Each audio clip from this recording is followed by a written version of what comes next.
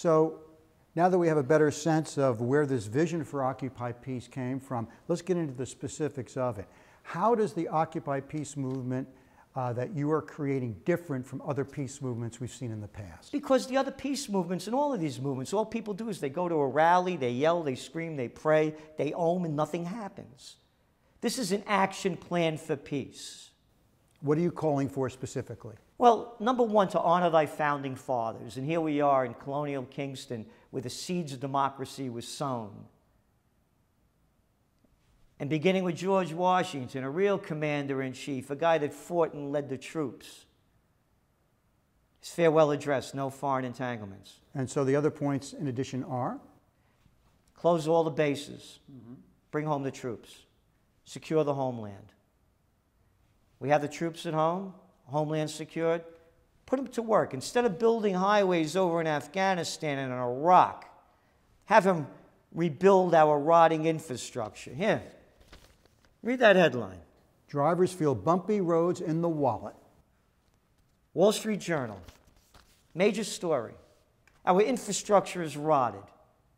You go overseas, you look at our rail lines, you look at our airports, we're third world. Matter of fact, even Joe Biden called LaGuardia Airport a third world airport. Gerald, what do you say to those people who, when they hear you calling for all troops coming home, that if you do that, you're encouraging terrorist groups like ISIS?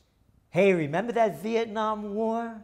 Remember if we didn't stop those commies over there in Vietnam, those dominoes would be falling, and before you know it, all of Southeast Asia would be communist. Yeah, even going all the way to New Zealand and Australia, and then hitting the shores of California. Who created ISIS? The United States killed over 1 million people in Iraq, destroyed the entire nation. How about overthrowing Gaddafi, destroying Libya? How about what they're doing in Syria? We got to get rid of Assad. He must stand down.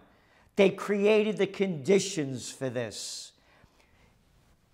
If you were an Iraqi or a Syrian or a Libyan, and your family was murdered by the United States and its coalition of the willing, and you had no future in front of you, and everybody you love is dead, and your country's destroyed, you think you might turn a little radical?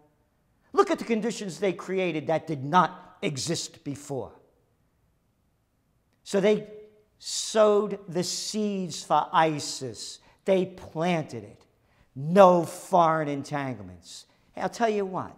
You're going to fix it over there? You're going to get all them ISISes over there? How about fixing Detroit? How about fixing Camden? What about Ferguson? Been to Baltimore lately? I got some clown telling me how we're going to degrade and destroy ISIS and keep killing more people and creating more hate. What do we have? The Afghan War, the longest war in American history. And look how our president lied to us. Told us he was going to bring home all the troops, cut the troop strength in half in 2015, then changed his mind. They're going to stay there a little longer. But we're not going to call them troops. Want to go back to Vietnam? How about this word? Advisors. Here. Story out.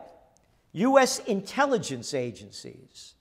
ISIS, no weaker after year of U.S. bombings. Bombs away. They're destroying countries and killing civilians. ISIS. Rebuild America. We have a lot of problems here on our own. We're not going to solve others. You leave them alone. What are they going to do? Come over here in pickup trucks? Toyota pickup trucks? What do they have? The best number that they could come up with, according to the CIA? Maybe 30,000? And they make a big deal. Oh, 2 girls took off and married an ISIS fighter. So what? What, are they going to change the world? We created the conditions for this. You know, there's a saying we used to have in the Bronx. Payback's a bitch. Leave them alone. We've destabilized the entire Middle East. And again, you go back to the end of World War I, all the seeds for what we have today were planted then, It has never stopped. We have our own problems here. Rebuild America. Honor thy founding fathers. No foreign entanglements.